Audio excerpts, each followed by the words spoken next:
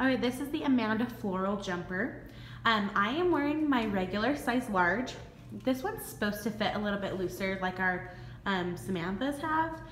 So I would, if you have the Samantha, I would consider getting the same size as that. It doesn't have as much stretch as the Samantha did, but it's so cute, especially for the spring.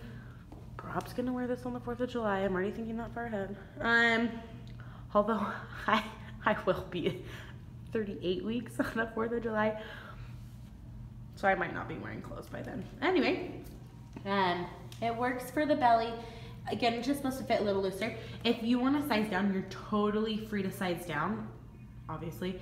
I think that the smaller you go, you'll lose a little bit on the waist, but you'll also lose some length. So take that into consideration when you're figuring out which size you want. Right now I'm 5'5" and it's hitting me right at my kneecap. So just keep that in mind as you're sizing. It does come in extra small through 2XL.